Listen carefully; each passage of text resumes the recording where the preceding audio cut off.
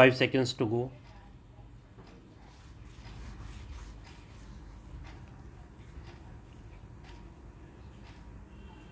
Start.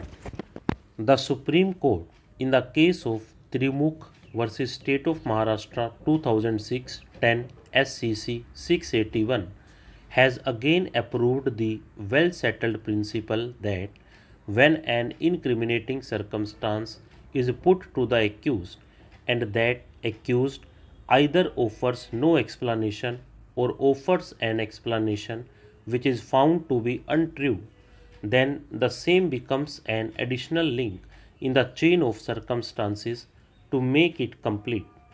In this case, the Supreme Court has also held that where a husband is alleged to have committed the murder of his wife and the prosecution succeeds in leading evidence to show that shortly before the commission of crime they were seen together or the offense takes place in the dwelling house where the husband also normally resided, and if the husband does not offer any explanation how the wife received injuries or offers an explanation which is found to be false, it was a strong circumstance pointing that he alone was responsible for the commission of crime.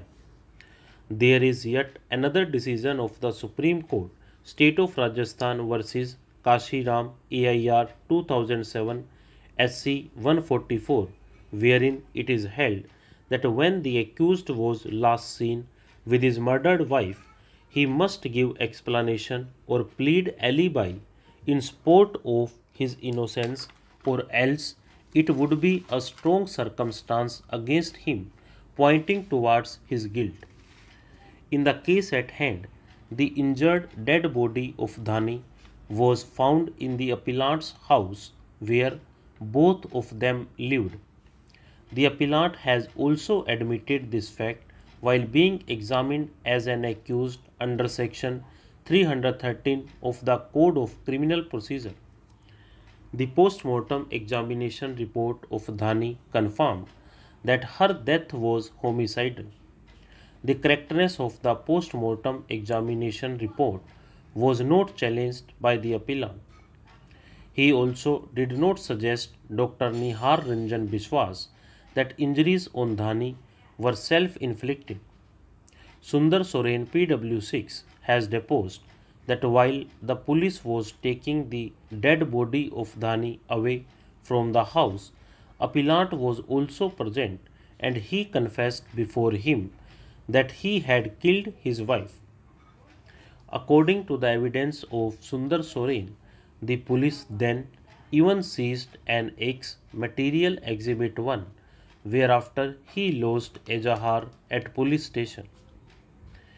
Having regard to the above referred decisions of the Supreme Court, and in the absence of any plausible explanation from appellant regarding the homicidal death of Dhani in his house where both of them lived together, leads to only one conclusion, that he alone was responsible for the commission of crime.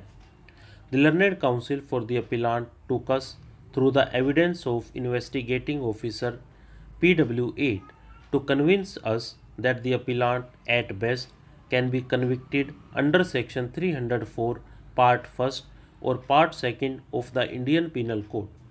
According to the evidence of Roy, the appellant had told him that both he and Dhani picked up a quarrel after consuming liquor, and since he had an axe in his hand, it accidentally struck in the abdomen of Dhani. We are not impressed with this supposed disclosure of appellant to Roy because it is far from truth.